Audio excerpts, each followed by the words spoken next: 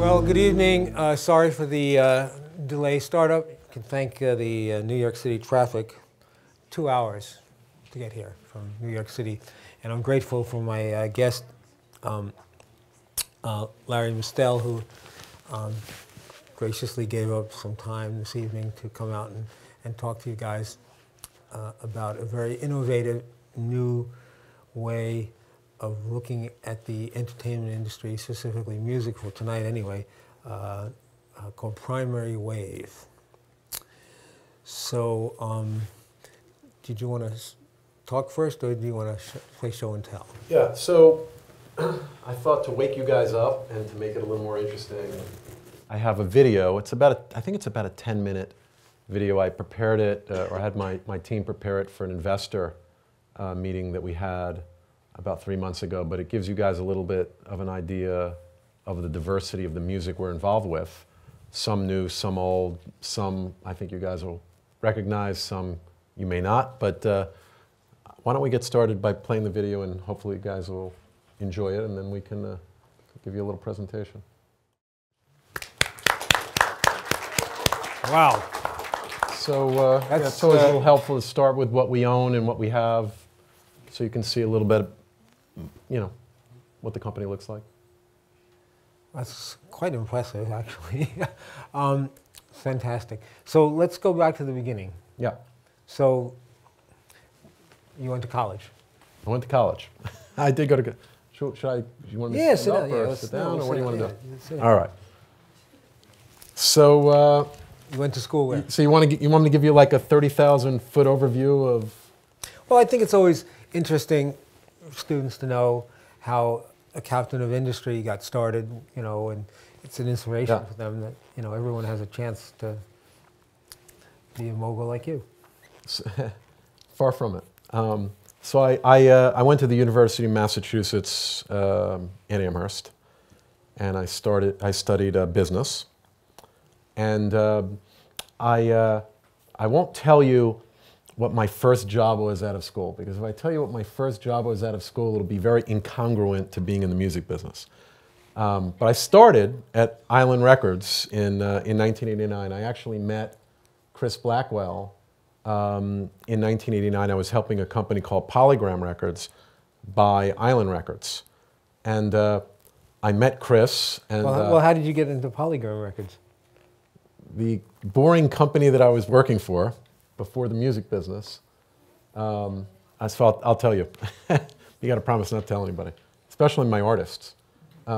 So out of school, I was a business major, and I started working out of school at a company called Arthur Young. Okay, and Arthur Young was an accounting firm. They merged in with Ernst & Winnig to create Ernst & Young, which still exists today. And I was at Ernst & Young for about 3 years, and so I had met, as I said, in 1989, I met Chris Blackwell. And I met Chris because I was helping Polygram Records buy his company, Island Records. And I'll tell you a very, very funny but true story. And I know we're late, so I'll quickly roll through this. So I was working at Arthur Young, and I was helping, as I said, Polygram buy this company, this record label, Island Records, and I met a gentleman who was Chris Blackwell's right-hand guy, and his name was Mel Klein. Fantastic guy. And he says to me during this whole process, he says, you know, I'm going to be leaving the company after this sale takes place, and I need somebody to take my position. And I think he's teasing me. And he says, you know, I'd like you to take my position, and I'm going to introduce you to Chris Blackwell. So 3 years out of college. Yes. So I had this. So Mel set up an interview with Chris Blackwell, who's a legend. Right? He started Island Records in 1962. He signed U2. He signed Melissa Etheridge, Bob Marley, Steve Winwood, Robert Palmer, Grace Jones, Bad Company. I mean, a legendary music guy. And so he sets up a meeting for me and Chris so that Chris could interview me. And I didn't hear from him for probably 2 months. So I'm thinking, they weren't interested. And I'm in my office one day, sitting at my desk, and the phone rings, and it's Mel Klein. And he says to me, I want you to quickly come down and meet Chris today. And I'm looking at the phone. I haven't heard from you for 2 months. You want me to come down and meet this guy? So I jumped into a taxi. I went down to 4th and Broadway. The offices were, you probably don't even remember this, but there was an old Tower Records.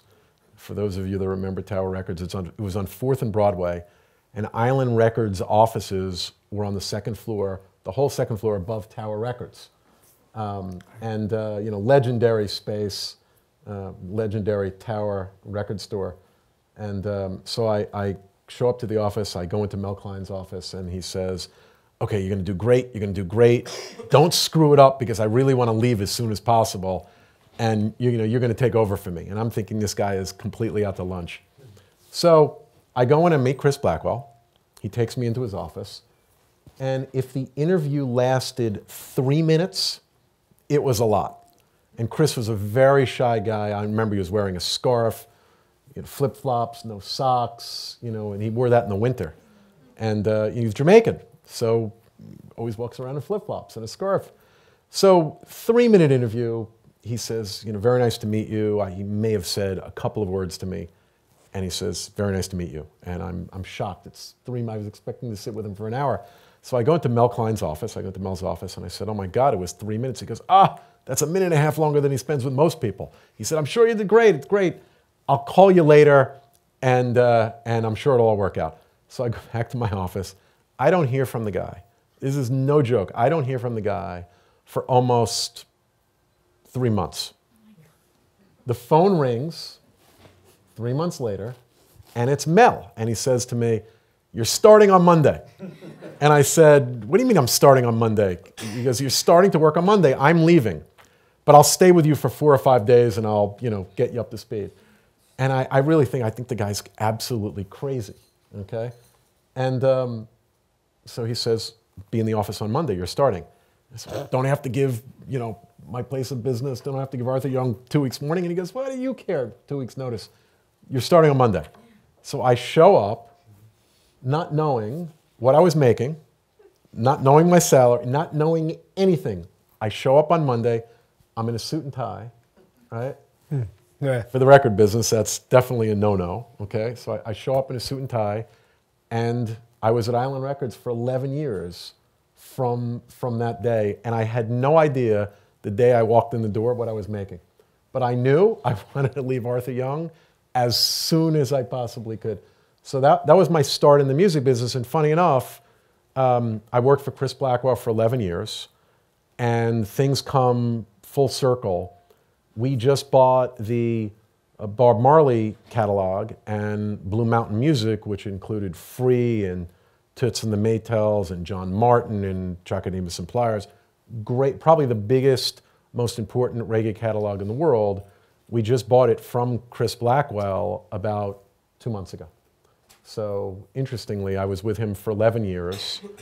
I was his, You were his right-hand man. right-hand confidant for 11 years. Chris was an entrepreneur, and I think he still has today. He has rum, Yep. a couple of liquors, but he had other businesses, and you were, when I met you, you were running Chris's empire, which literally was not only Island Records, but he had hotels, and I think there was a healthcare service business. And Well, so in about, so in 1989, I started running Island Records with him. And I thought I knew everything, by the way, in 1989 about the record business. And I realized the first day I started, I knew nothing about the business. And then a couple of years later, I started, he asked me to help him with his personal businesses, which was outside the record business. And that was, you probably, I don't know if you guys have been to LA, but there's a hamburger chain out there called Fatburger. And he owned Fatburger. He owned a Japanese animation company. He owned a hotel company in South Beach. He owned a lot of businesses that really didn't relate to one another. And that's all fell under the Island group. And I was there for 11 years, and 11 incredible years. And then in 2000,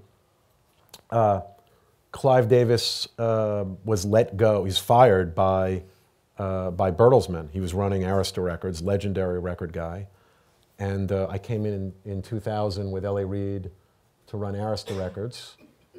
How do you leave Island to go at another company? I mean, you're like family there with that guy. Yes. It was, Island was one big happy family, but, I was spending too much time in the non-music areas of his businesses, and I really wanted to get back into into music, just music. And it was a very unique opportunity because Arista at the time was the biggest label in the world. And, it had artists like, Whitney Houston and TLC and Dido and Pink and Usher and Outkast and Santana, on and on and on, amazing artists. And it was an opportunity that I felt I needed to do. That had to be hard to leave, but you served your time well at Arista, keeping them afloat. So at Arista for 4 years, and then I made a huge mistake. The evil empire, which was Sony at the time, in 2004 announced that they and BMG, which included Arista, RCA, et cetera, were going to merge. And the gentleman that I had actually reported into when I was at Island, Chris was the chairman, but I'd reported to Chris, and also the gentleman that ran the group company called Polygram, a gentleman named Lon Levy, asked me to come and work at Virgin Records. So made a big mistake and left Arista and BMG and went to run Virgin Records. And you're going to laugh, Virgin Records in 2004. And for those of you who are music and Super Bowl aficionados will know that in late January, early February of 2004, Janet Jackson had a wardrobe malfunction. And Janet Jackson was the biggest artist on Virgin Records at the time.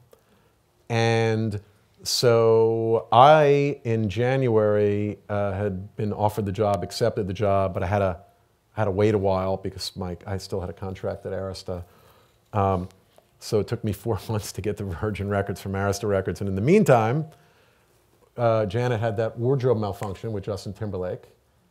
And MTV banned, Steve will remember this, MTV banned Virgin and all Virgin artists and all Virgin music videos from being played on MTV because of the wardrobe malfunction. So when I got to Virgin, it was literally a dead label. I mean, there was Janet Jackson, who could no longer have her videos played on MTV. There was the Rolling Stones, who decided they were leaving Virgin. They had released 40 Licks, which was their a big album. They decided they were done with Virgin. There was Lenny Kravitz, who stopped selling records. And literally, Pharrell Williams said he would never record for Virgin, and Matt Serletic, who was the chairman of the Virgin at the time. So I show up in April, I think it was April of 2004, to a label that was unrecognizable to most people. And so I quickly decided, and that, by the way, at the time, the record business was starting to go like this, right? Because CDs were slowing down dramatically. MP3s and piracy was really rampant in the business. And so I decided then, whoops, I don't know if you can hear me. I decided in 2004, in 2006, I was there for 2 years, that I was going to start a new company on my own called Primary Wave. And the impetus for starting Primary Wave was very simple, that frontline record labels, okay, like Arista, like Virgin, like Columbia, like Atlantic, Def Jam, etc., were really only interested in breaking new and developing artists. So, you know, the Justin Biebers of the world, the Ariana Grandes of the world, et cetera, and not back then, today. You know, back then it was other new artists, and nobody really cared at any of the major labels about the icons and the legends, right? Like Def Leppard, like Aerosmith, like Nirvana. Hard for me to believe because those were seminal acts that, you know, I kind of grew up in the business with or even grew up listening to. And while frontline labels had 150 people marketing brand new artists at the time, like Avril Lavigne and Sarah McLachlan and Dido and Pink and Usher and Outkast, right? They may have had a couple of people, not 150, but a couple of people that were focusing on their big catalog, iconic artists.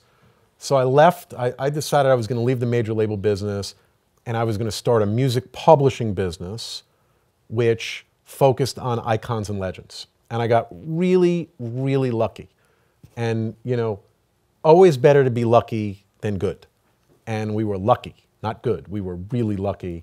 I raised a lot of money in a week in January of 2006 to start the company. We raised about $60 million in a week. And I got lucky again, which was because Courtney Love needed cash, and she decided she was going to sell half of Kurt Cobain's music publishing. And I was in the right place at the right time. I knew her lawyer. Her lawyer and I were very friendly. He knew that if I said I would close a deal, that I would close a deal.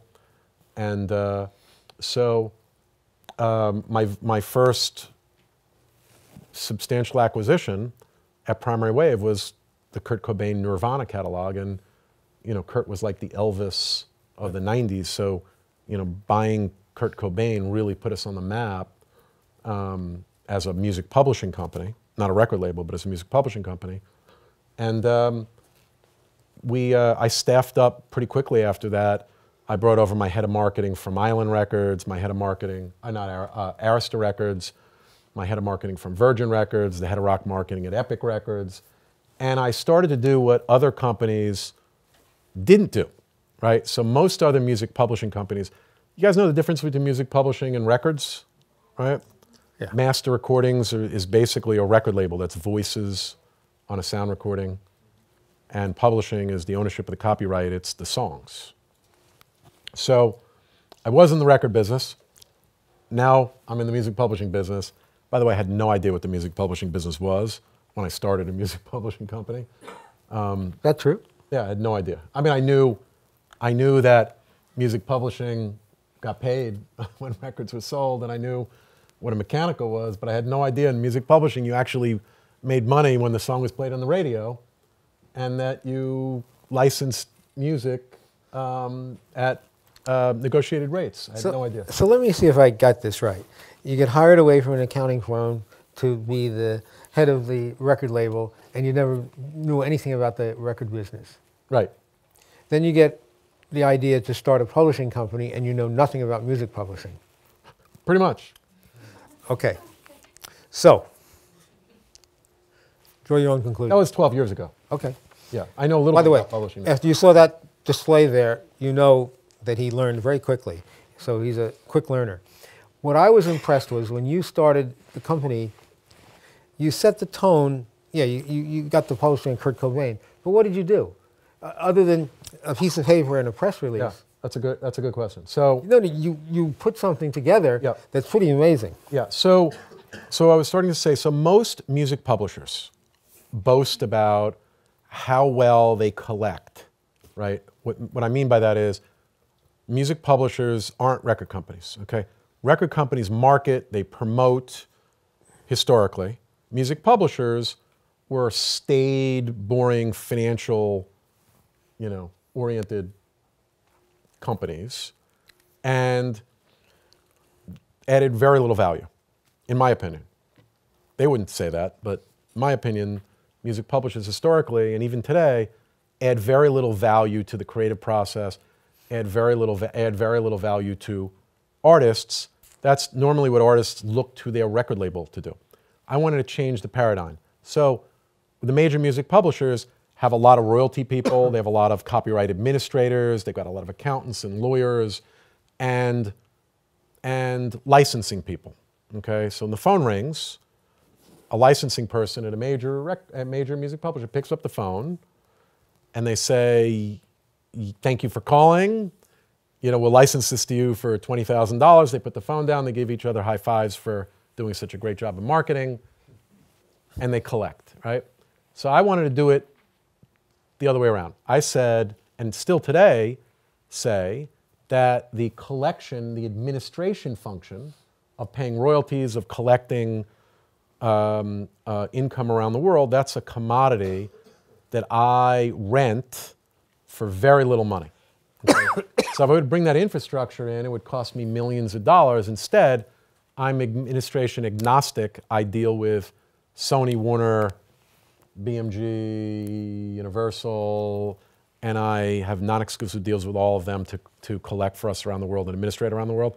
What I do, what our 100 people do, is what they don't do, which is we have a 12-person digital team. So today, the world is digital. Music is distributed digitally. You guys, I'm sure very few of you go and buy CDs anymore.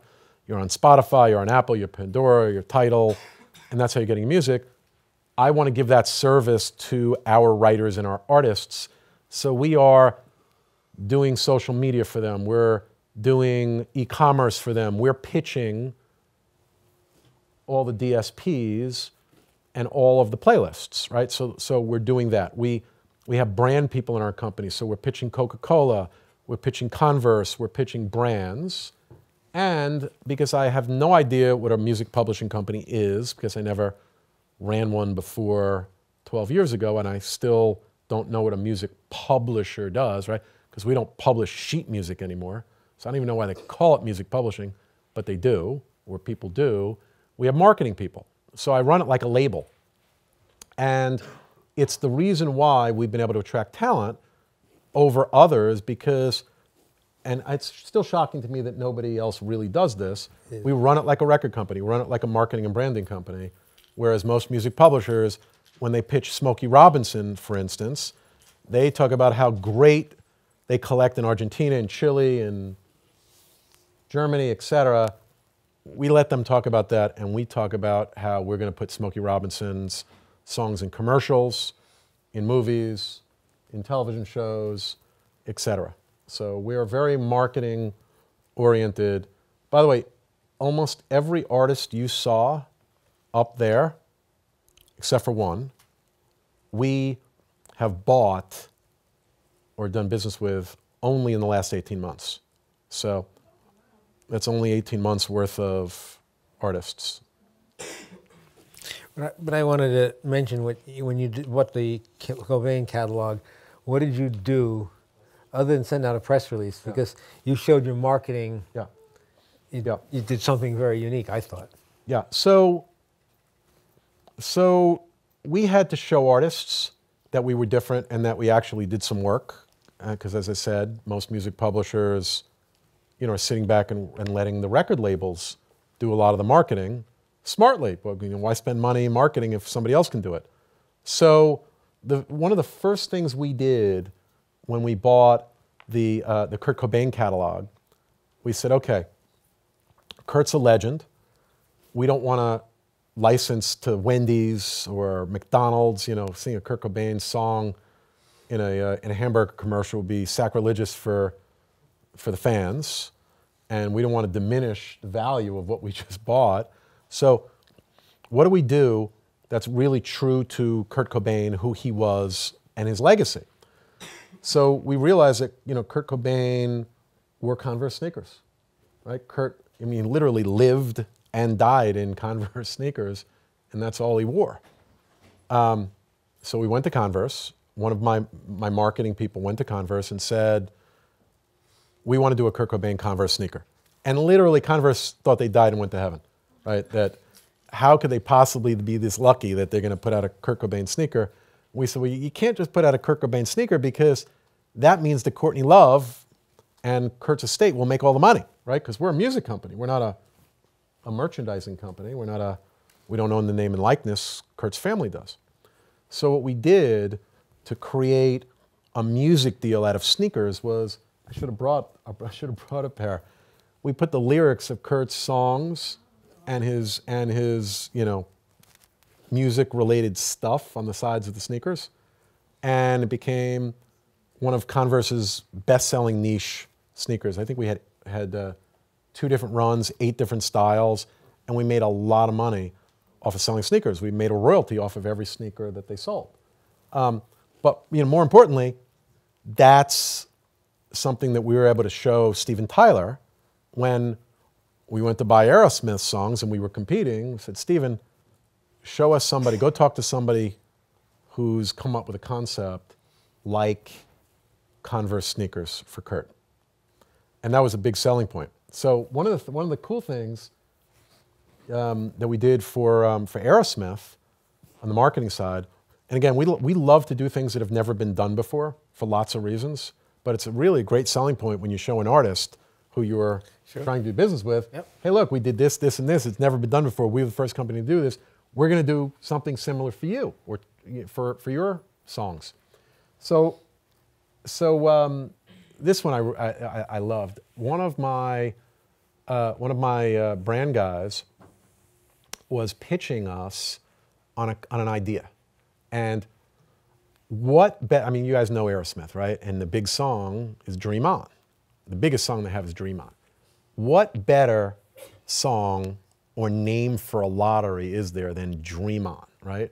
I mean, lottery, "Dream On" makes total sense to me, anyway. So one of my guys called up a company called G-Tech. You've probably never heard of them, but I think they license about 50% of the world's lotteries. I think they own the Spanish lottery, the Portuguese lottery.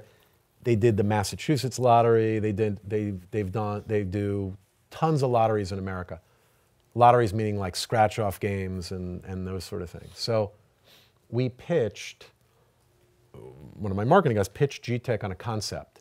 And so we all piled into a car.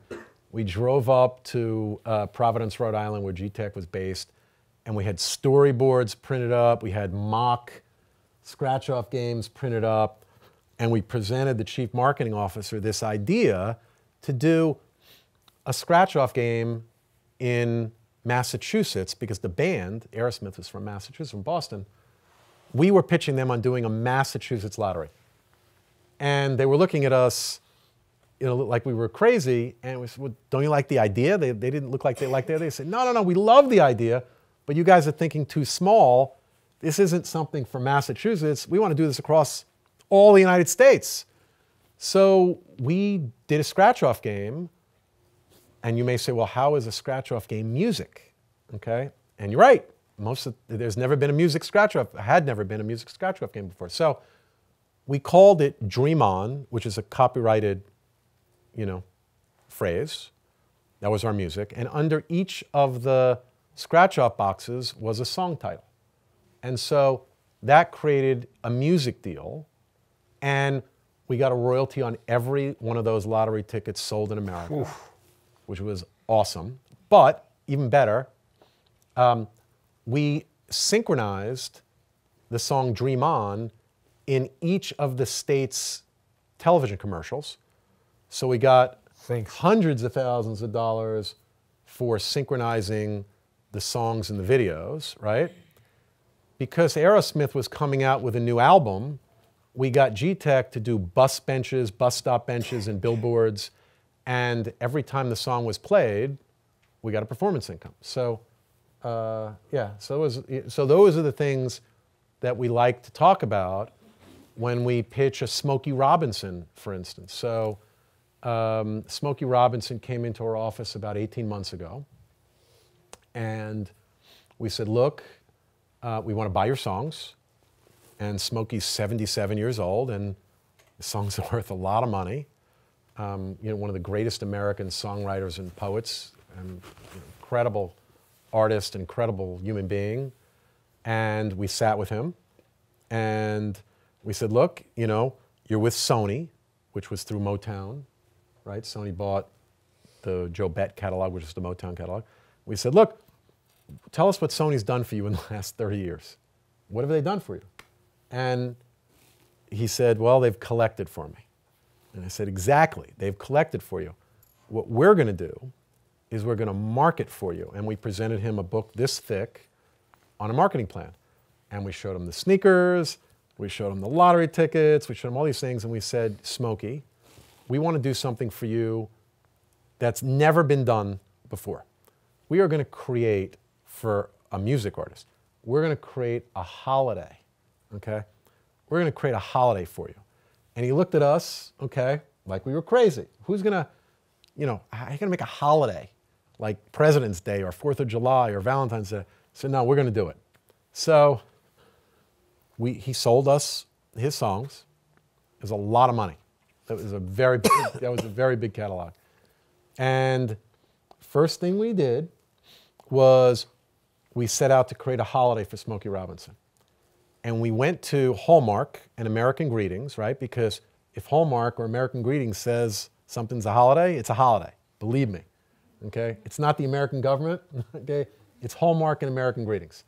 So American Greetings bit, and we created every October 8th, starting in 2017, the second Sunday in every month now, is Father-Daughter Day, right? So it's Smokey Robinson's Father-Daughter Day. And so you may say, well, how do you guys make money? You're a music company.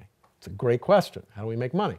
Well, all the greeting cards. Last year, because it was so late in the process, they couldn't get physical cards out. So it was all online. So it's Smokey Robinson's Father-Daughter Day, My Girl. So you open up, this year, you're going to open up the greeting cards, and they're going to play My Girl. All of the commercials, you probably didn't see it, but the commercials on TV all played My Girl. And so every year now, from now until the end of time or until American Greetings and Hallmark says it's not a holiday anymore, every second Sunday in October is going to be Father-Daughter Day, and they're going to be cards with Smokey Robinson's My Girl, and they're going to be television commercials and online ads, all with My Girl. And that's the whole thing for us, is to promote our music, to get paid for our music. So anyway, just a little anecdote of Smokey. But do we do that with each one of the artists that we buy? You had to make an impression on the business that you were real, and when you did the Kurt Cobain catalog, you wanted to get the music out to people. How did you get the music out to the people? Yeah. Well, 2000 and we bought Kurt Cobain's catalog in 2006. So that was 12 years ago. 12 years ago, people were still buying CDs, people still listening to music on CDs, and music supervisors, advertising agencies. I'll tell you a funny story in a second about Aerosmith, where we did the same thing. So we did, you guys familiar with Kurt Cobain's music? You know, Nirvana? One of the big songs is called Heart-Shaped Box. Heart-Shaped Box. So, you know, we made a wooden heart-shaped box. And inside the box, we put CDs of every single song in his catalog, right? And we made 500 of them. When you opened up the top of the box, it was a big wooden heart-shaped box with a Kurt Cobain Nirvana logo on it. And every time one would open up the box, pull off the cover, it would play the lullaby version of Heart-Shaped Box. So we made 500 of them, and we numbered them from 1 to 500.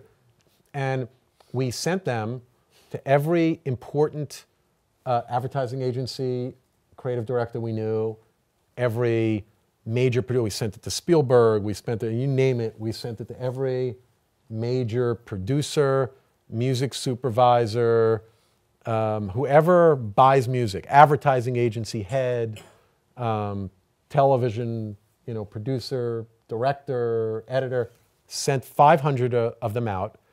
And we sent a note saying that if you sell them, we'll know, right? Because they were numbered on the back. And it's funny, one person, about a month later, we see it popping up on eBay, the person must have been an idiot because everyone was numbered. We had a list of who we sent them to, and so we knew who was auctioning off the heart-shaped box on eBay. So, But you got people talking. yeah, so I'll tell you one quick story. So Aerosmith, like the Kurt Cobain heart-shaped box, we did an Arrowsmith, meaning Steven Tyler is known for his handkerchiefs and his harmonica. We made scarves and harmonica. So we wrapped a harmonica box with a scarf. And we had a harmonica. The harmonica was this big, right? And when you opened up the harmonica box, inside the box was a little harmonica and all of Steven Tyler's Aerosmith songs on CDs, right? The entire catalog. But when you opened up the box, rather than playing the lullaby version of Heart Shaped Box, played the song Dream On. It was literally just Dream On, and you have to close the box because it was really annoying, right? So we sent that. I think we made 1,000 of those. And we sent those harmonica boxes to everybody we thought were, consumers of music on the agency side, television side, film side. Anyway, one funny story. So you guys probably wouldn't remember this guy, but the former chairman of NBC, 2 chairmans ago, was a guy named Ben Silverman. And Ben Silverman now, I think he runs a company called Electus. At the time, he was the chairman of NBC, and he was a friend of ours. And I sent him this box. And I remember I show up in his office. We were actually pitching a television show to NBC. I show up in his office, and there's the harmonica box sitting on his desk. And I said, Ben, it's great. You got the harmonica box we sent out singing yes. He goes, oh my God, I love it. Because every time somebody comes in to pitch him and he doesn't like the pitch, he just lifts up the harmonica box and it says, Dream On, and kicks him out of the office. So that was his way of saying, it's never going to happen. Yeah, so anyway. Wow. Got a lot of those stories. All right. So I wanted to get to some of the class questions, if that's okay with you. Sure. So Fatima wanted to know, what's the decision process when choosing whether to sell certain publishing rights or not? For the artist or for us? Fatima? For you. For the publisher? Actually, now I think about it, for both, actually. Yeah. Okay. Yeah. Well, we don't typically sell individual songs or individual catalogs, right? So our thing now is we want to acquire as many song catalogs, iconic, legendary song catalogs as possible. So if we were to ever sell our current catalog, it would be because we felt that we've commercially done everything we possibly could with the catalog, that the environment made sense. But we're in the business for a very long time, so we're not really thinking about selling our catalog or in the near term what the disposition may be. But from an artist perspective, which I care greatly about, artists, it's interesting. When I started in 2006, 12 years ago, I was dealing mainly with artists in their late 50s and late 60s, and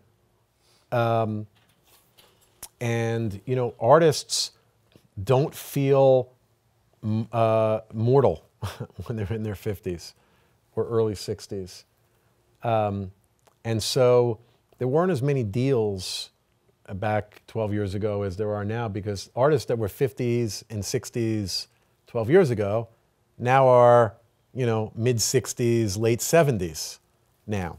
And when you get to 70, I think, you feel a lot more mortal, and the end is, near. And they're more interested in how they protect their families, estate planning. The tax laws now are very advantageous because you get capital gains as an artist when you sell your catalog, but when you get your annual royalty streams, it's ordinary income, much more advantageous to sell with capital gains because you keep a lot more of your money. And artists in their 70s are thinking about the house in Hawaii or the third or fourth home, and they've got reasons to want to cash out. More importantly, we take a different approach than most companies do. We like to team up with the artist. We like to partner with the artist. So we don't like to buy 100%, right? So most companies like to buy 100% and take the artist out and be done with the artist. That's not our approach. Because we're a marketing company, it's so much easier and so much better to partner with an artist so they participate in the marketing and branding of their songs. So we typically only buy 50% or 75% of the catalog from the artist. So those are the reasons they sell. They want cash, they want an estate plan, they feel like, it's time, they're getting older. There are a lot of reasons why artists sell, but there are a lot more deals today than there ever have been because of the age of the artists. Okay, Christine had a question. She said, Primary Wave strives to maintain the integrity of your clients, including when to say no. Can you discuss why this is so important for a client and give an example of a time when you had to turn down an offer for a client? Yeah, I got one in particular that I think you'll find interesting. So, you guys know Hall & Oates? Okay. You guys know those Swiffer mop commercials that used to come out? So, this is back like around 2009 or so. One of my commercial advertising guys ran into my office and says, Larry, I've got this amazing deal I just did. We got to call Daryl Hall and get him to approve it. And it was for a Hall & Oates song. I think Swiffer Mob was going to pay us somewhere like around $500,000 or $600,000 to use the song "She's Gone" in a Swiffer Mop commercial.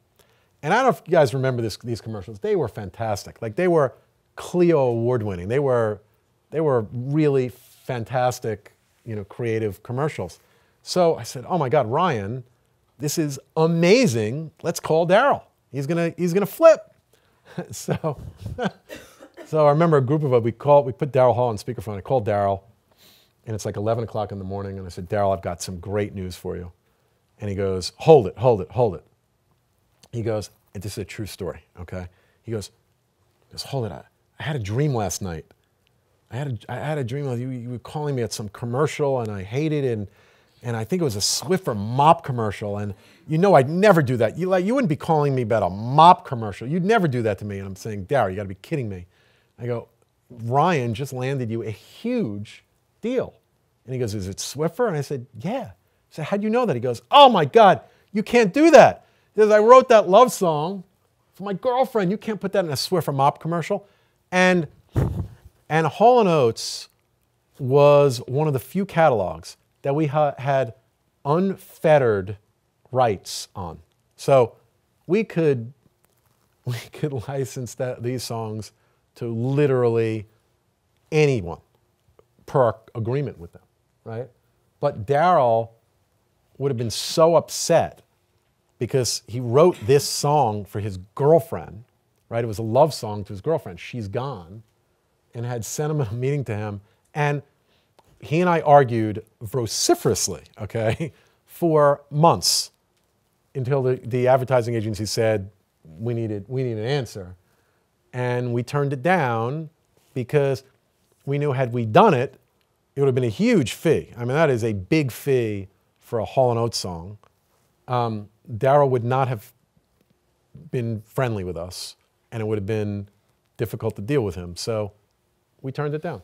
So it's not often an artist turns down a $500,000 commercial for one song, a 30-second spot, but he didn't want us to do it, and we didn't do it. The other question Christine asked was, she said, moving forward, what new innovations would you like to incorporate into primary waves that you don't currently provide? That's a good question. What new innovations? Well, you know, streaming has been a big boom for the music business in general. And, you know, it's a relatively new area for publishers. As I was saying, you know, I don't know of another publisher that has people that pitch, promotion people that pitch for playlists. You know, I'm looking forward to even more digital services popping up, more ways for people to get access to our music. I love, you know, Alexa. I love, you know, all of Amazon and Google and all of the, you know, the technology that they're doing. The more technology for us, the better, because unlike record labels, we make money in performance income, at least for the moment. Record companies don't at the moment. So the more places where our music can be heard, the better. There's better tracking now. So I forgot the name of the company, but we're using technology now to track where our songs are played in commercials all around America. So can't get away with not paying us on a commercial anymore. I'm just looking forward to new innovation. Okay. Gina wanted to ask you, when artists or bands sign with Primary Waves, are they required to be contracted under all of Primary Waves domains, or can they be exclusive to just one aspect of the company, such as publishing or just management? Oh, yeah. Well, that's a good question. You know, we're talking a lot about publishing, but we do have a big management company as well. We manage CeeLo Green, Cypress Hill, Melissa Etheridge, Yanni, Plain White Tees. We just signed Chris Robinson from the Black Crowes. So we've got about 40 artists that we manage. You can sign with us for just management. You can sign with us for publishing. But when you sign with us for publishing, you have to sign with us for all of publishing. So you can't just sign with us for sync use or, you know, collecting mechanicals. You got to sign with us for everything in publishing. And in management, you have to sign with us for everything also. So if we're managing, you're managing your career. 360? Not just one act. It's a 360. Yeah. The management. Yeah. Okay.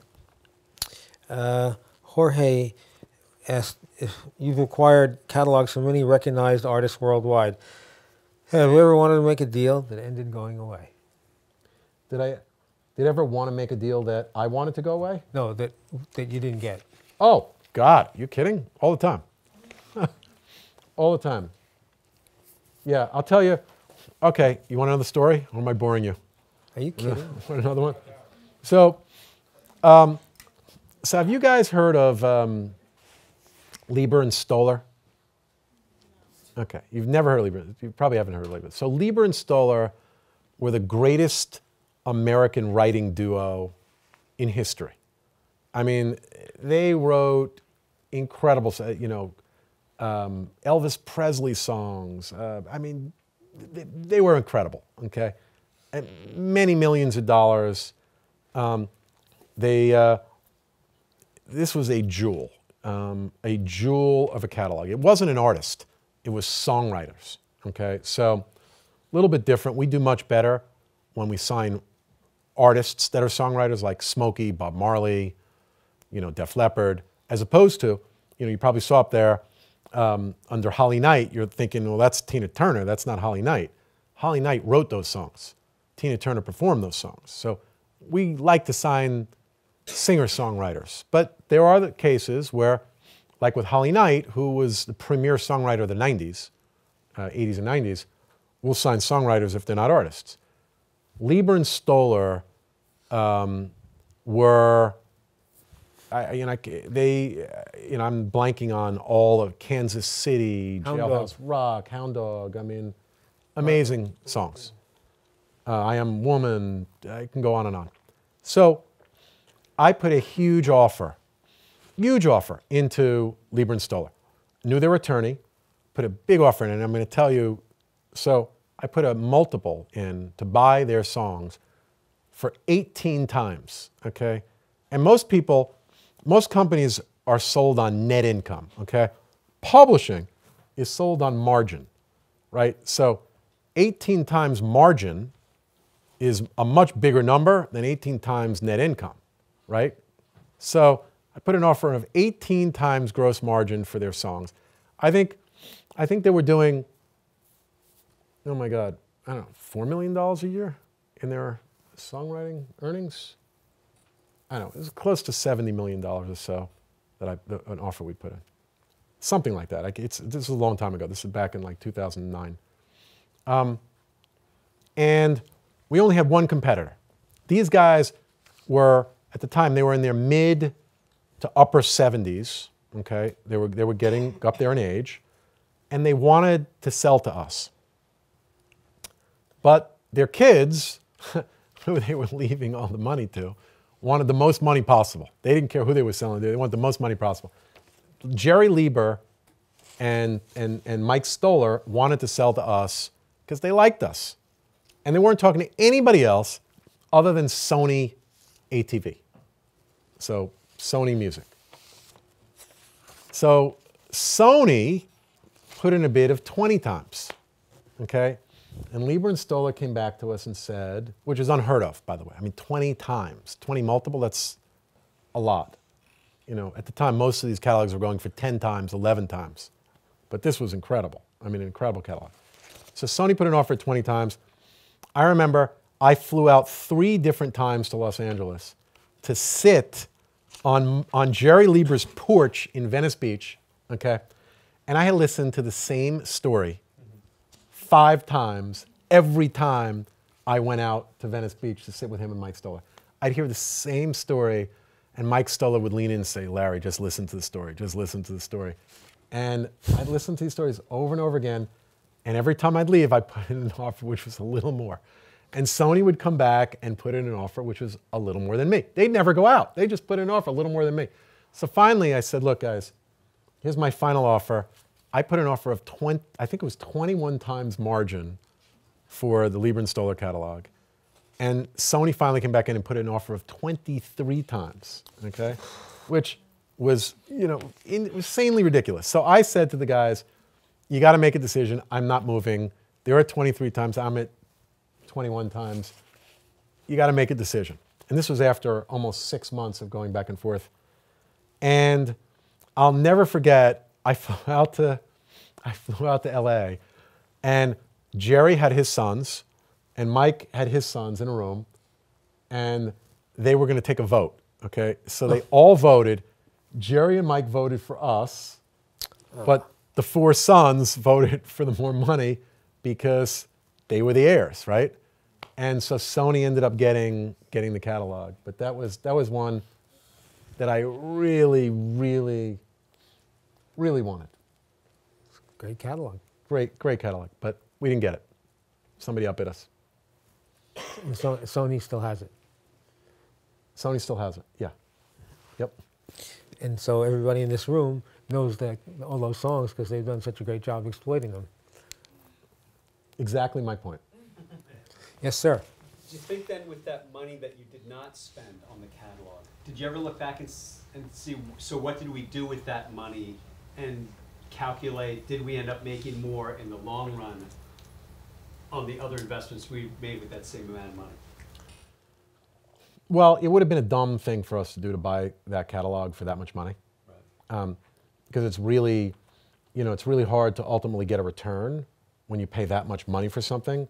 But it turned out, you know, that we ended up not buying the Leiber Stoller catalog, but we bought the Beatles, you know, a piece of the Beatles, and we bought a lot of things after that that we probably we probably would have tapped out had we not had we bought that catalog. Because very interestingly, in 2008, when was the financial crisis? It was 2009.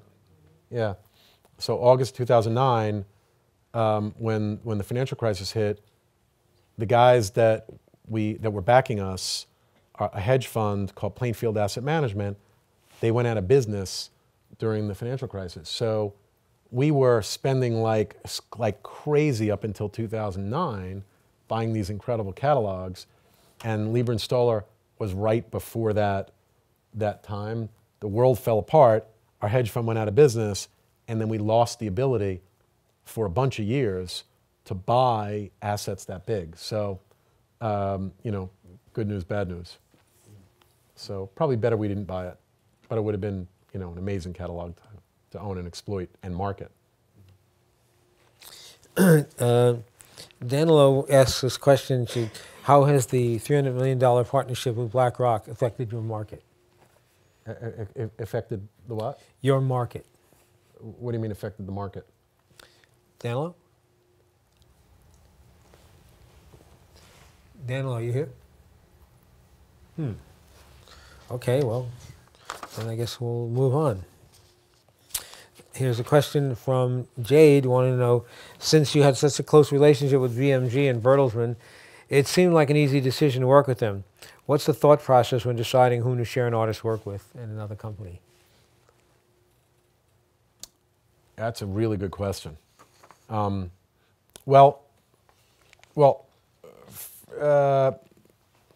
It's not easy in a creative business to share artists with multiple companies. So if you're going to do that, and we're not in business with BMG anymore. We had a 3-year venture with them from 2013 to 2016 that ended, that we didn't want to renew. The cultures of the companies are just, very different. We're exceptionally entrepreneurial. They're a little more corporate. Very hard to share artists, writers, et cetera, with two different cultures. They're a very good company, but they're different than we are. And so we approach things differently. If you're going to share an artist with another company, you really have to be sure that you're on the same creative wavelength. That's true. Okay, another topic here. Johanna wanted to know that because you work in a publishing department for quite some time, do you think eventually sampling will be easier to clear since it's become so popular?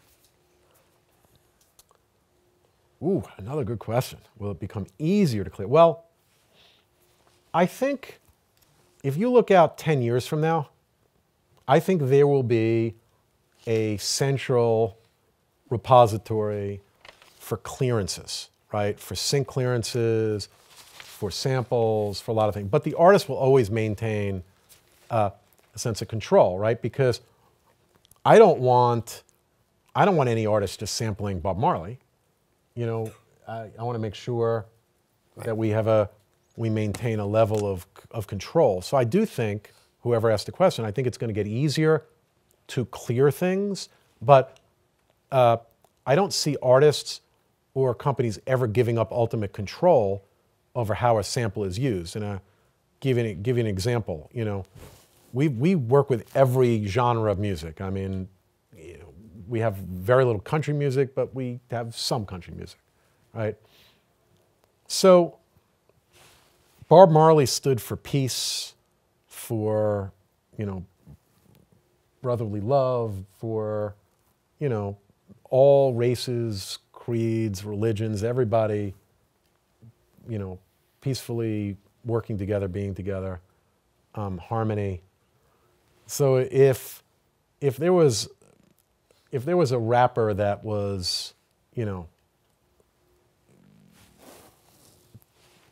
lyrically very challenging, that was misogynistic, that was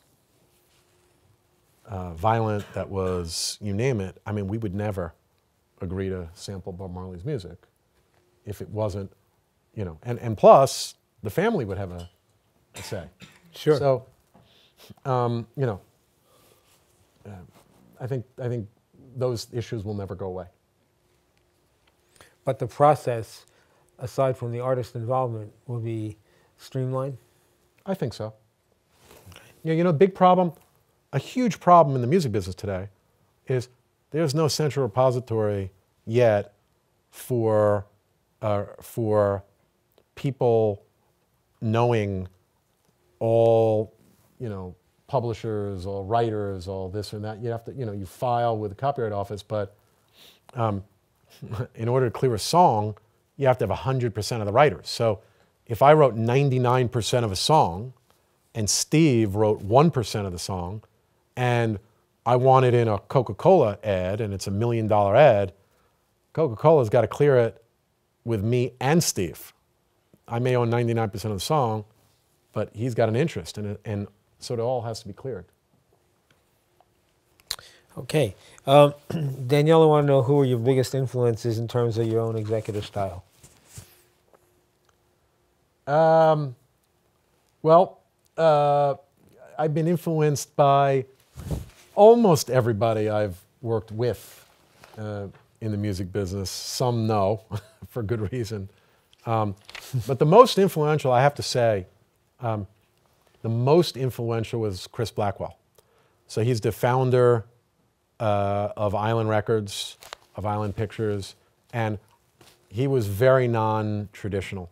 And that's exactly how I run Primary Wave. I mean, I remember I worked with him for 11 years at Island, and we had board meetings on wave runners in the Bahamas or in the Caribbean, wherever he had a house, when he had a lot of houses, and in warm places, great places. So we'd have board meetings, you know, On a board? on a wave runner. Yeah. So that's not what I grabbed from him, though. He was, I mean, this guy was incredible. I you know, only wish I had the business acumen he does or did. I only wish I had the creative acumen he does, or he did. He's a very unusual guy because he was a brilliant businessman. He was a brilliant marketer. He was a record producer, and he was very carefree, and he ran a very loose business. And when I say loose, I don't mean disorganized. He let people make decisions. And funny enough, I mean, a very unusual guy, the more you screwed up, the more he supported you, okay? The more you had success, the less he supported you. Meaning, Right. all right, you're having success, great, you don't need my help. But if you're screwing up, you need my help. And his carefree lifestyle was quite amazing. I mean, he would travel around the world, He was a nomad. but he wouldn't have any luggage. Exactly. It was amazing. Because Life's great if you can travel and not have any bags. or baggage, and he Or had neither. right, baggage. He would travel to New York or Florida, and because he had a hotel or an apartment, he'd stop at the hotel and go to the gift shop and pick up a T-shirt. And if he didn't have his flip-flops, he'd get a pair of flip-flops. And he didn't need to. Listen, he sold, to give you an idea, this is interesting, he sold Island Records for $300 million to Polygram Records in 1989. And I just had lunch with him about 2 weeks ago. And he's wearing the same, I could swear he's wearing the same sweatshirt, T-shirt that he was wearing back when I was working for him in the 90s. I mean, he's just that type of down-to-earth, Chill. incredible guy. You would never know that he was, you know, a titan of the music business. He's just very low-key, Unassuming. unassuming, great, and brilliant guy. He really is. The other question Danielle asked, which I thought would be interesting, is what if you could give 2 key pieces of advice to somebody just entering in the business, what would that be?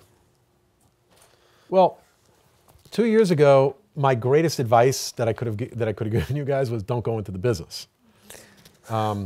That's changed a little bit because streaming has really changed the music business in an amazingly positive way. one of the things that streaming did was literally overnight, it killed piracy.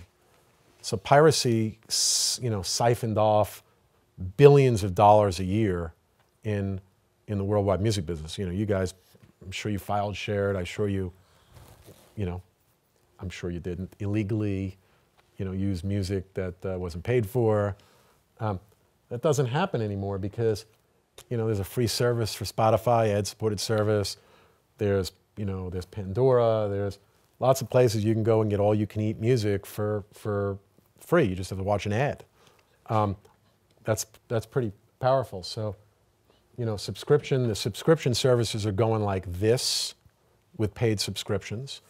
And the music business, especially the record business, is more healthy now than it's been in a decade. So, if I were to give you guys any advice, it would be one, to get started, as early as possible, because in the music business, unless you're managing your friend from college's band, or unless your father owns a record company or a music publishing company, you got to start as an assistant. So you don't come in, even if you're a Harvard or Yale grad, you don't come in as the head of marketing. It just doesn't happen. In the music business is one of those businesses, you need experience, you need relationships, you need seasoning, you have to understand how to deal with artists. I mean, it doesn't happen by coming in a VP level or director level position. It starts by working for people, like Steve, who are seasoned, who know what they're doing, who show you the ropes, and you gradually, get into it. And it's in a creative position, right? In a business position, it's slightly different. If you're going to go and be a lawyer, you don't have to be an assistant. You'd start as a lawyer, but you're certainly not running a department. So, I would start if you love music and you want to be in the business. You got to love music, because if you don't love music, it's a very hard way to go up the ladder and earn a living. So one, start early, and two, you got to be really, really passionate about being in the music business, because it's not an easy business. Not a 9 to 5. It's not. It is not 9 to. It's 9. It's 9 to whenever.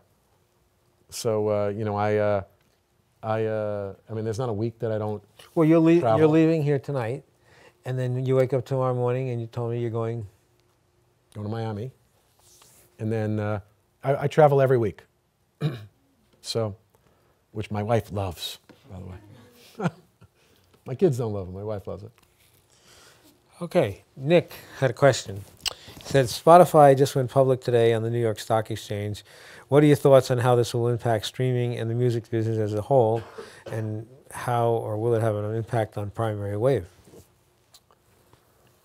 Well, I know Spotify opened at, I think, what was it, 132 and went up to 160 and then came back down. And we're all in the music business hoping that Spotify does well, because, Spotify now is a behemoth along with Apple.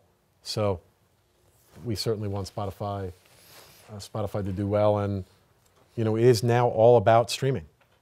It's not about CDs anymore. It's about streaming.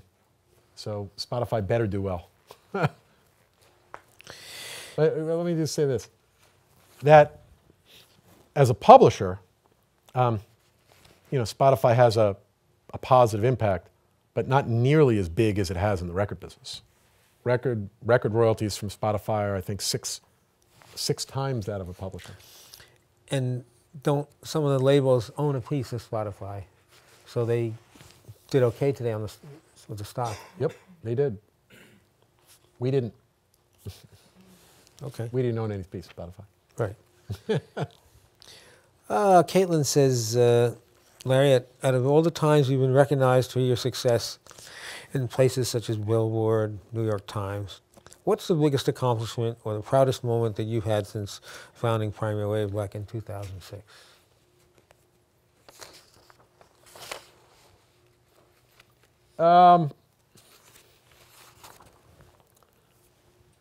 You know, one of the things that that my team, and by the way, everybody's a partner in the company. We don't have staff. We have partners. I never say somebody's my employee or my staff or this. We have partners, only partners. So one of the things that we kind of moan about. You should explain that a little bit more. What does a partner mean? Well, they're a salaried employee. Salaried employee. When somebody's with a company for a number of years, they're eligible for profits interest in the company.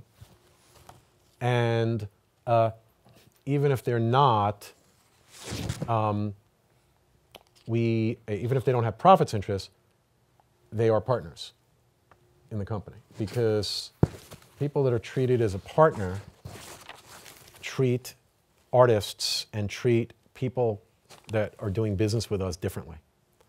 And so I have never said to the woman who's my assistant, oh, you're my assistant. She's my partner. Our receptionist is our partner. My head of marketing is my partner. Some people think we have about almost, I don't know, we had at one point close to 30 people had profits interests in the company.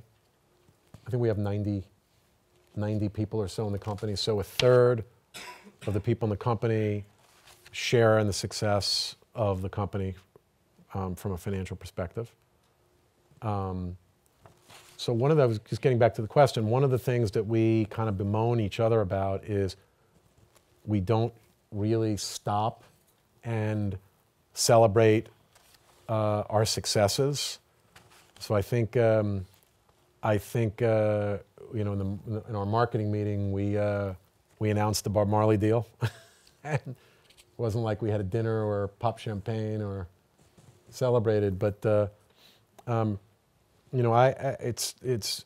little unusual. A lot of people would celebrate. We are just literally about growing and acquiring and marketing. And every time we have a big sync use or a Super Bowl commercial or some sneaker deal, that gives us a lot of pride and joy. But we don't celebrate a lot of our successes. So I can't tell you, what was the one of the things, what you're most proud of that you've accomplished? Yeah, I think only because I think Bob Marley is, may not be the biggest artist in terms of revenue generation, may not be the most recognizable artist to 16-year-old kids, but there really is no place in the world you can go where people as a whole don't know Bob Marley, where his songs aren't played, and he is a true global citizen, a global artist. So I think I'm most proud right now of the fact, even though the Beatles were my favorite band of all time, I think Bob Marley is really something that, that acquisition is really something that I'm personally very proud of. And in that acquisition, funny enough, most people, we had a big New York Times article about this. Most people don't focus on, not only did we buy Bob Marley in that transaction, but we bought Free and John Martin and Toots and the Maytals and Chakademus and Pliers and, lots and lots of great music. But All Right Now by Free, I don't know if you guys know that song. That's probably one of my top 5 favorite songs of all time. And it's so cool, if you're into music, it's so cool to be able to own one of your favorite songs of all time. So, I love Free. But Bob Marley is really like pinnacle. It's iconic. I mean, it's pinnacle. Okay. Coming near the close, just want to see if anybody had any questions that they wanted to ask, and please, let's do it now. Yes, young lady. How did you make $60 million in a week? Oh, I didn't make $60 million. I raised $60 million. How did you? That is a big difference, by the way. Yes. How? Yeah. All right. So, how much time we have? Enough for you to explain that. Okay, I don't know. It may not be.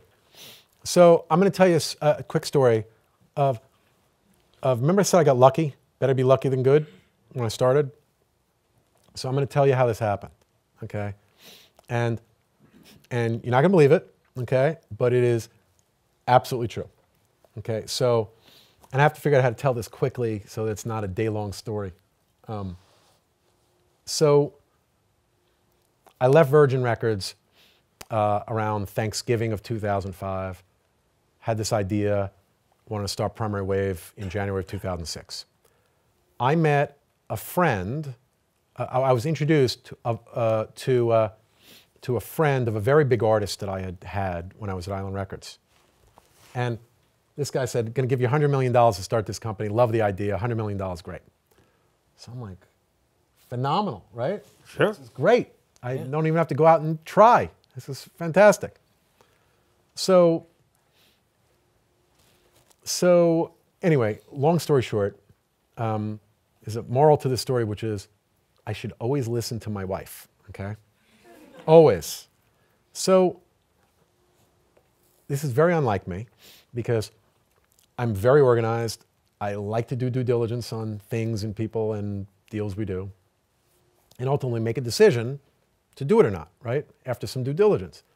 Well, I didn't do any due diligence on this guy whatsoever because all I heard was, I'm going to give you $100 million to start your company. That was all I needed to hear when I should have done my due diligence. Anyway, my wife says to me, and so let me, a little more to the story. So I had my first acquisition 3 weeks before Kurt Cobain was the MGM United Artist Music Publishing Library. Great library of music from movies and TV shows, okay? It's a big deal for us, but it wasn't an artist. Our first artist deal was Kurt Cobain. And I had to close this deal by March 31st because it was a year end for the company that was selling to me, okay? So this guy says, I'll give you $100 million. I say, great. We meet twice. He still wants to give me the $100 million. I'm like, let's get the lawyers drafting documents, okay? My wife says to me, and we're getting close to the March 31st date of having to close and buy the MGM catalog for a lot of money. My wife says to me, so who is this guy? I was introduced to him by so-and-so. She goes, but who is he? Have you done any background on him? And I said, why do I need to do a background on him for? He's giving me $100 million. I said, really? She said, you better call your friend so-and-so, I'm leaving names out, so-and-so in San Francisco to see if he knows this guy. He said, I'm not going to call him. We're closing this deal tomorrow. He's giving us the money tomorrow, and we're going to in turn buy the MGM catalog. She said, you're making a big mistake. You should call your friend and see if he knows him and see if this is a good guy or not. I said, oh my God, okay, stop, okay, I'll call, okay? So I call my friend who was a really legendary investor in San Francisco. And I say, do you know so-and-so? Amy wants to know. She's making me call you. Do you know so-and-so? And there's silence at the other end of the phone. And I said, hello? And he goes, Larry, if you do business with this guy, don't ever call me again, okay? Don't ever call me again. True story. So he said, have you done your research on this guy? I said, oh my God.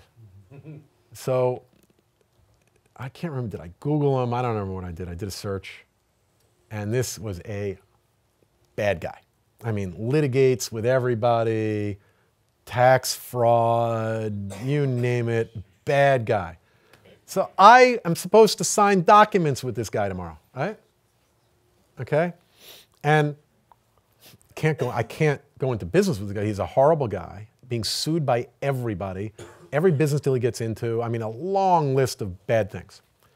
So I call the guy. I have 7 days to close the MGM catalog, and then 3 weeks after that, I have to buy Kurt Cobain. So now I have no money. I literally have no money, and I have a week to close MGM. I had to call this guy up and say, I'm sorry, I can't do business with you. Thank you, goodbye. All right? And So that was on a Sunday night. Monday morning, I call a friend of mine from an investment banking house. Probably never heard of him. A bank called Allen & Company, small boutique media bank. And I explained what happened, and he said, Larry, I told you this was too good to be true. I said, Richard, I don't want to hear that it's too good to be true. I need $60 million in a week. And he says, what are you talking? We'll never do that. I said, well, I don't have a choice. If I don't raise this money, I'm going to be done in the music business. No one will ever do business with me. No one will do deals with me, blah, blah, blah, blah. Anyway, so they set me up with Credit Suisse, with a company called Golden Tree, with, I mean, every financial institution you can imagine, I took meetings with that Monday, Tuesday, Wednesday. And so I took meetings with all these huge institutions, and every one of them said the same thing. Said, this is great. We love the idea, but we need 3 months, maybe 6 months to close. And I said, I don't have 3 months. I don't have 6 months. I have a week. And they all laughed.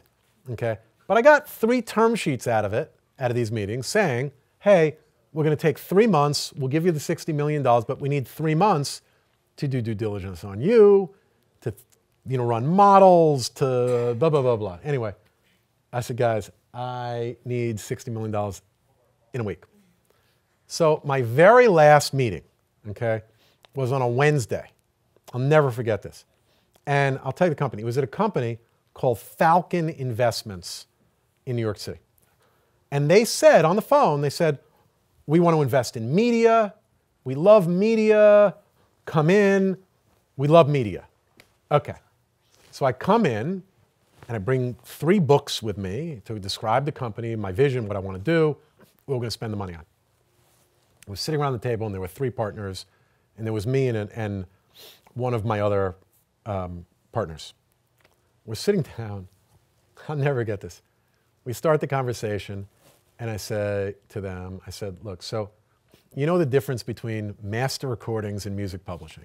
And they look at me like they're, goats with glass eyes, okay? And I said, you guys, you don't know music, but you invest in media, right? You want to invest? He said, yeah, we invest in media, but it's like cable companies. We invest in cable. I said, you don't invest in movies? No. You don't invest in music? No. You invest in television, film? No, we invest in cable companies. He said, are you interested in music? Well, we kind of liked what you had to say, and we wanted to, I'm like, oh, guys, I don't have time for this. You got to be kidding me. So I get up. I'm so pissed off, okay? I get up. I walk out. And I say to my partner, let's go. We're leaving. I leave my 3 books, okay, on the table, on the conference room table. I leave. I'm like, oh, no, my life's ruined. I'm never going to raise this money. I'm never going to buy Kurt Cobain. I'm never going to buy MGM. My life's over. It's a disaster, okay? I get a phone call when I get home, okay? And it's a guy named Joe Bensavanga from Plainfield Asset Management. He calls me and he says, Larry, I heard you're looking for money. We want to invest. And I said, who are you? What do you mean? Where did you get my number? And he goes, it doesn't matter. We want to invest. We like your vision, blah, blah, blah. I said, I can't deal with this. I'm sorry, Joe. I've got 3 term sheets. They want to close in 3 months. I got to close in a week. He said, yeah, we like it. I said, Joe, I'm sorry. I can't deal with you. I hung up the phone, okay? I hung up the phone. So I'm sitting on my dining room table. I'm looking at these 3 term sheets, and I'm thinking, okay, which one do I try to go with? Maybe I can get the sellers to push it back a couple weeks. Maybe I can get these guys to not, to close in a couple of weeks rather than 3 months, and nobody was budging. Joe Bensavanga calls me back an hour later, and he goes, Larry, don't hang up the phone. He goes, I have Max Holmes on the line. He's our head partner. He's our chief investment officer. We're going to invest in your company. And I said, who are you guys? Where did you get my name? He goes, did you just come from a company called Falcon Investments? And I said, yeah, I did. He goes, well, we were the next meeting, okay? Oh. And before the guys could come in, this is a true story, before the guys could come in, the guys from Falcon could come into the room. They had left our books on the table. Joe and Max were sitting around the table flipping through our book. And they took the book off the table and they put it in their briefcase. And after their meeting with Falcon, they left and they didn't ask Falcon about us. They just put our books in their briefcase. They went back to Greenwich, Connecticut, and they called. And I said, you mean you got my book from Falcon? They said, no, we didn't get your book from Falcon. We took it off the table. We read it because they were late, and this is exactly what we're looking for. And I said, you guys must be kidding me. I said, you're going to give me $60 million just by, we haven't even met. He goes, no, we love it. Have your lawyer send us a term sheet. So I called my lawyer. We sent them a term sheet that day. They said, come in the next morning. We'll close the deal. I went to Greenwich, Connecticut with my lawyer the next morning, and they funded us $60 million the next day, and we ended up buying the MGM catalog. That's how we got started. So that's why I said it's better to be lucky than good. And we were very lucky. And it turns out that these guys were incredible partners, funded us a huge amount of money, well above the 60. And then they went out of business in 2009 because they were such, they were cowboys, right? Because, they were investing in a lot of stuff correlated to the market. And when the market collapsed, we were one of the few, I think, good investments because we were a very uncorrelated business to the market. They were fantastic partners, great guys, better be lucky than good. So that's how we got started. Where are they today? They're not in business. You speak with Joe or any of those guys? Actually, every once in a while I do speak to Joe. Yeah. They were all former Drexel Burnham guys that worked for Michael Milken. Amazing. They were at their peak. They were only a couple of months old when they looked at my book. And then they turned into a $5 billion hedge fund in a couple of years, and then went out. Anyone else? Question? Yes, ma'am. Yeah. Okay. How does a publishing company hire songwriters? Well, we don't hire songwriters. We go and do deals with songwriters. So we do any one of a number of deals, right? So we like a songwriter, and a songwriter says, you know what? I don't need any money. I don't need your money. I need your help. I want an administration deal. I want to own my own songs, but you administer. So for that, we probably wouldn't give them an advance. They would own their songs.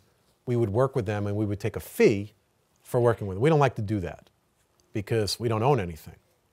But in cases of amazing writers, we'll do an administration deal. We just closed a deal yesterday with the Counting Crows, as an example. So, we administer them. They didn't want to sell. We're administering them. Most of the time, with new songwriters, we do what's called a co-publishing deal, where we'll give the writer an advance. We'll have a co-publishing agreement. We'll own 50% of their music publishing. They'll own 100% of their songwriter share and 50% of the publishing. And it's an advance. So if we're successful in helping them get on records and promoting the records and making money, we recoup our advance from their share of the writing royalties, and we co-own songs with them. Those are the deals we typically do. They're great if you're successful, and they're not so good if the writer's unsuccessful. Thank you. So I just want to add that I've been privileged to... Somebody else? Was there somebody back there? Yeah. Oh, sorry, go ahead. You deal a lot with legacy acts. What are a couple that you would like to work with or acquire?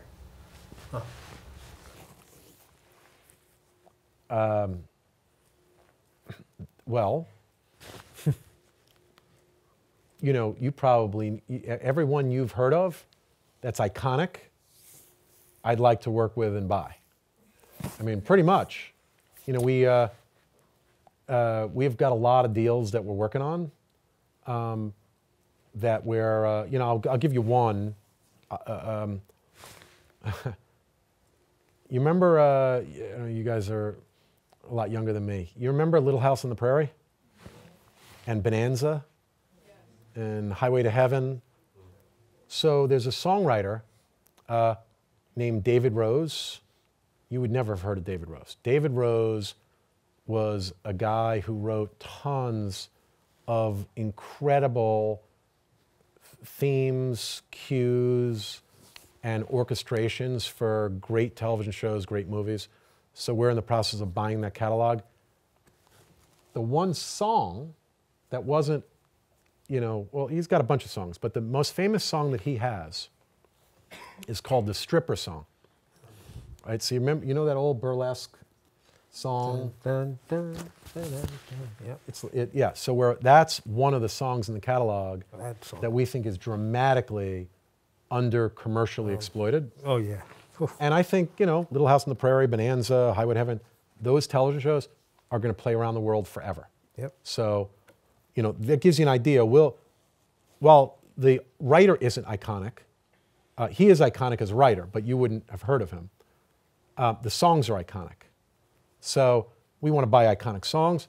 We want to buy iconic artists. And if I could buy the Rolling Stones and Led Zeppelin and Pink Floyd and you name it, we'd want to buy it. But I can't tell you what I'm working on. Anyone else? Probably work for a competing publishing company. So, well, thank Larry for coming, but I just want to add that in all my years here, that this has been one of the more constructive, interesting conversations because the man has, unlike a lot of other executives at his level, he's, peeling back and taking the curtain behind, and you can see the guy pulling the instruments, and he didn't need Toto the dog to do that. He's been very forthright in sharing his information, and I really want to thank him for that because I think that gives you guys a perspective and some information that you wouldn't really get anywhere else. So I want to thank you for coming. So I do want to say just one more thing, which is that you guys are very lucky because Steve and I used to work together. And I will tell you that there are very, very few people in the music business that are more honest, that are nicer guys. And by the way, even before we had success at Primary Wave, I would go up to the Sirius offices and Steve would say, hey, come up, let me introduce you around. Even today, when he doesn't have to, he is such a good guy that, I have artists that some artists nobody really wants to meet with, nobody really wants to talk with, but I'll call Steve and I say, Steve, I really need you to do me a favor. I really need you to meet with this artist or introduce the artist around Sirius. And Steve is always yes. Steve has never said no. He is the nicest guy in the music business. And believe me, the music business is littered with guys that are not nice. Steve is incredible. So you guys are lucky to be. Thank you. Yeah.